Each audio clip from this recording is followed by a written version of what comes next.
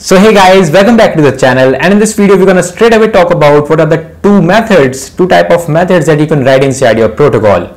So guys, the first method is called required method and the second one is called optional method. Let me tell you, the required method is by default the method that you write inside your protocol.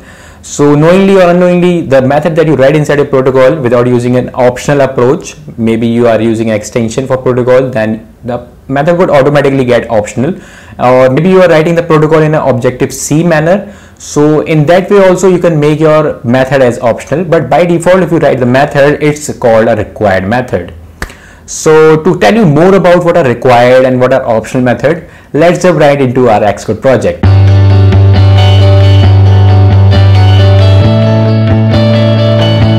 Alright guys, so here we have our Xcode project. So the very first example, which is a classic example that I'll give you, is that let's see the UI table view data source protocol. So when you will jump to this definition of our UI table view data source protocol, then you will see some methods written inside it.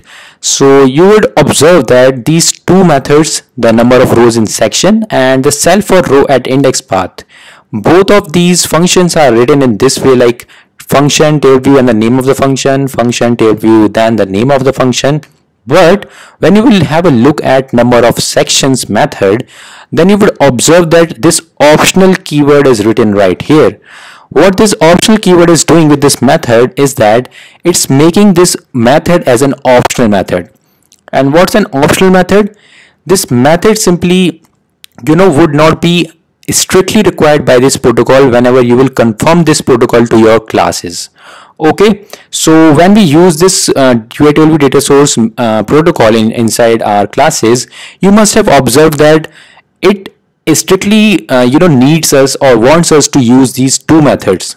It doesn't bother about other methods, but it wants us to use these two methods and to tell us what is the return type of these methods. Otherwise it would not work. So you can just try this out yourself and you will see the changes and whatever I'm telling you, you can just observe that by using this. So just go and just use this UI table view and use these two protocols of table view, that is UI table view delegate and UI table view data source. In the delegate one, you would observe that all the methods are optional. Let me have a look at it as well.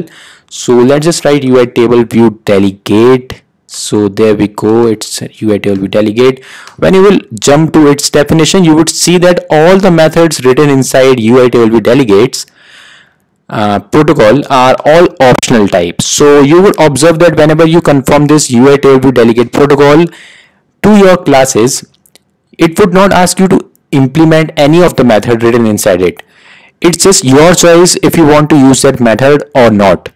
Alright, so that's the basic difference between what are required methods and what are optional methods. So the method which is written inside this data source, which has no optional keyword written just at the beginning, these two methods are called required methods inside a protocol, whereas these methods which has this optional keyword are called optional methods. The basic difference, again, I would say that the required methods need to be implemented whenever you are going to confirm this protocol to your classes or whatever, and the other optional methods are just your choice. If you want if the situation wants you to need this method or write this method, you would simply implement this. Otherwise you don't need to just worry about those methods. All right, so that's all about required and optional from my side. If you really want me to just write it, like if you want to just write your custom protocol, so let's just write that and you will see that it is what I am telling you exactly. So let's just write view controller, what I am writing. Okay, so it's view controller delegate. I don't know why I write delegate here, it's just a habit. Alright, so I will make it a class type because I just need it to confirm to a class type instance only.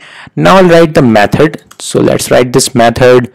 I would name it my method.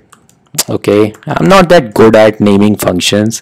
Okay, so this is simply a protocol called view controller delegate, and I have this one method inside it which is a required type method. Now you understand that this method is a required type. Let me show you how. If I'm going to just confirm this protocol to my view controller class, then you would see that this protocol would ask me to use this. So you can see that it's saying that it does not confirm, and when we see it does not confirm the protocol view controller delegate. Do you want to add protocol stubs? So it wants me to use this my method, which is written inside this view controller delegate. When I will tap on fix, it will just automatically implement this method. Now it's my choice if I want to use it or not, but the protocol would want me to implement this method. Now it's your choice if you really want to use this inside your code or not, but you will have to use it. Okay, I mean use it in this way, like you will have to write it, you will have to implement it. Whereas if I make this method as an optional method, let me make this an optional method by just adding the extension to this protocol name view controller delegate. And if I write this method's name again right here in the same way, okay, and just realize it. Okay, so now you would see that if we again just confirm this protocol to our view controller, it would not ask us, or if it would not throw any error to us, just because we have made this my method just function as an optional function. Now you can also make this optional by using this Objective-C approach. Let me tell you how we do that. Let me just write a protocol in an objective way manner. So if I write a protocol in an objective way manner, I would write something like this: Objective-C protocol. And what was the name of our protocol? It was view controller delegate. So let's just write that. And now you need to just define your method with an optional keyword.